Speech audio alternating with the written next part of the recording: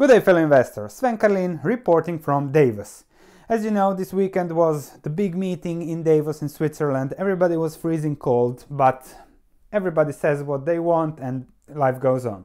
However, there is one guy that the poor guy freezes to death. They put him on -20 outside and gives an interview for Bloomberg. That's the only reason why I like Davos, because Ray Dalio says what he thinks. It is probably due to sub-zero temperature. Nevertheless, today I want to really discuss what he told in the Bloomberg interview, elaborate a little bit in depth on his thoughts and see how that affects us as investors. So the first thing, perhaps also the most important thing that Dalio is saying, is that people tend to forget that the economy works in cycles. And at the current moment, it's a perfect situation. Global growth, the economy is growing, low inflation, and according to Dalio, it signals, when everything is perfect, it signals that the economy is in the late part of the economic cycle. And he forecasts that it will continue to grow because of the positive catalyst for another year and a half, 2 years. Dalio mentions how economic capacity utilization has been having, lower lows and lower highs, but he mentions how it is at its limits, especially because of the unemployment rate. Whether it's correct or not, it doesn't really matter. The change, the relativity matters. The unemployment rate is below the natural unemployment rate, which means that you can't really hire more people to grow. When that happens, of course, the actual GDP is at the level of the potential GDP, thus there cannot be more growth. More growth can be stimulated with taxes, so lower taxes, more cash, more spending, higher stock prices, everybody happy.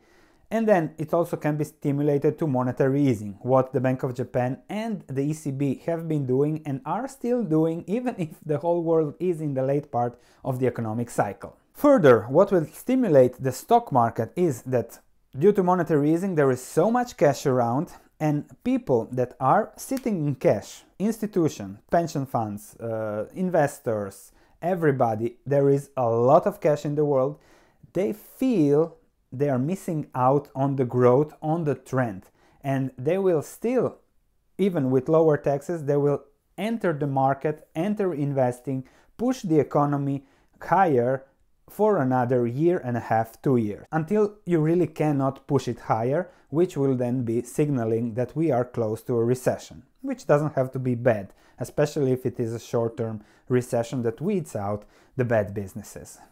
As for the market, it's important to know that the stock market usually anticipates what will happen. So be careful when you are looking for signals to tell you when to sell and get out of this trend. The next thing that Dalio was mentioning is that we could see interest rates, as they go higher, really negatively affect asset prices. And just 1% increase in the interest rate would lead to the largest bear market in bonds since the 1980s. We are already in a bear market in bonds. If you look at the 10-year treasury yield, it has doubled in the last year and a half.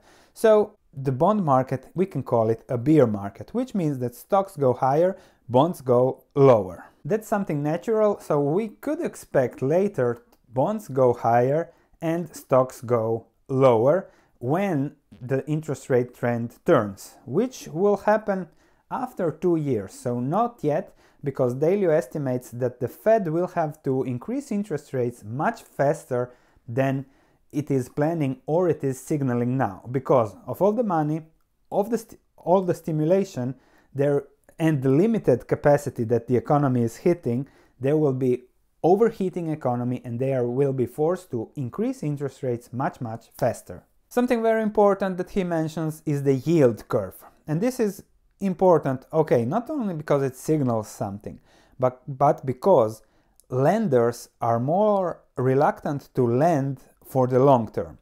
If you have a short-term yield that is equal or higher than the long-term yield or interest rate, then you're not going to lend for the long term, which really detracts a lot of liquidity from the system. You prefer to lend to the government short term, and which means that there are less investments, less long-term plans, and it contracts the economy. Back to the chart, as you can see, every time in the last 40 years when the yield curve flattened, we have seen a recession very soon. Back to the bond market, we have seen a year and a half ago. Since then, the 10-year treasury doubled in yield, which means that the value of those assets really lowered. And if you had the 10-year treasury, you can sell it for much, much lower now. Ray Dalio concludes everything that he is saying with the inequality issue. He is seeing how the poor, the 50% population that is the poorest, they lack capital, they haven't accumulated capital, their wages haven't grown, and their debt has increased. So that's something that he sees as a huge political risk, the inequality between the rich and the poor, between social groups, and that's something that we also have to keep in mind. I don't think it will hit the economy that way, because the governments will just print more money, ease the debt burdens on the poorer, give them a little bit more, and everybody will be happy and the world will be able to continue like it is. Just an example, I had a colleague 3 years ago. He was working 3 days in a week and his wife was working 2 days in a week. He was offered to work 5 days in a week. Children were big at school, everything was okay, you could work more. He said no, and I was surprised. Why didn't you take a job? Good salary, alright? I understood later his salary, household salary with his wife, would pass 45,000 euro, and then they wouldn't get the subsidy for their apartment, which they had a really low rent, so they would have to move. So it didn't really pay for this colleague to work more because of the subsidies the government is giving them.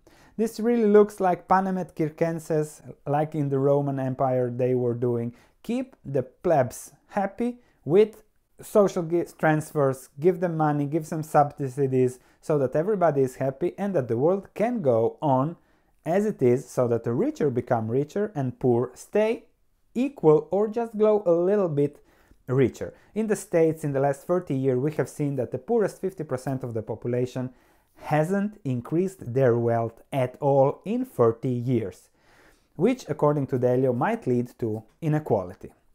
Thank you for watching. Looking forward to your comments.